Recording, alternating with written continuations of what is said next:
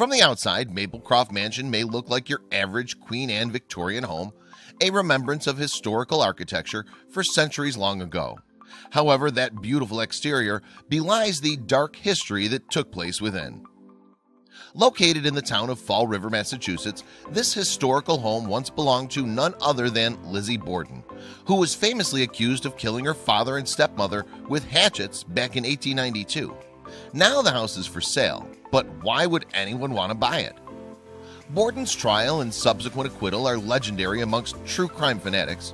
As Rolling Stone's Elizabeth Yuko put it, Borden's story was one of the first trials in American history that both fueled and was fueled by major mass-market newspapers and magazines. Curious townspeople visited the murder scene and tampered with evidence. The only suspect, Borden, gave inconsistent, morphine-slurred testimonies about her role, or lack thereof, in the crimes. Given much of this shaky evidence, the jury acquitted her. Years later, a movie called The Legend of Lizzie Borden, which starred Elizabeth Montgomery, fictionalized the trial. But why? Why did a murder trial that ended in acquittal capture the attention of so many people? A staff reporter shared her thoughts on the case's fame with Rolling Stone.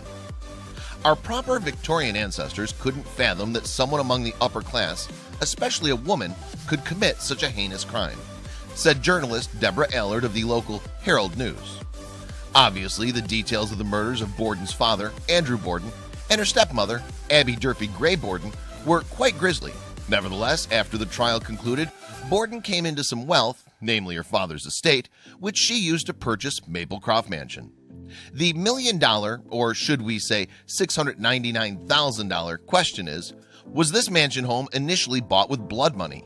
Since the residence was put up for sale, the details of Borden's time there have once again been placed under the microscope.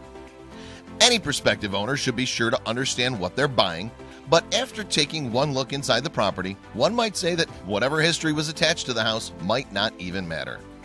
The house has been restored since the Bordens owned it and has served as a private residence to other families. The realtors at the listing agency even noted that it would make an excellent bed and breakfast. All the furnishings are included with the sale. Even better, the murders forever attached to the Borden name didn't occur at this residence, so the future buyer is hopefully safe from all manner of ghosts, ghouls, and apparitions. Still, Maplecroft Mansion itself is not without its own controversy. After Borden's infamous acquittal in 1893 and subsequent purchase of Maplecroft Mansion with money that may or may not have been tainted, a few article-worthy controversies and whispers spread. The New York Times, for instance, couldn't help but raise a few questions about the Borden sisters. In a September 10, 1893 article, one writer critically noted that they weren't wearing black in remembrance of their father, even though it had only been a year after the murders. Still, the press wasn't all bad.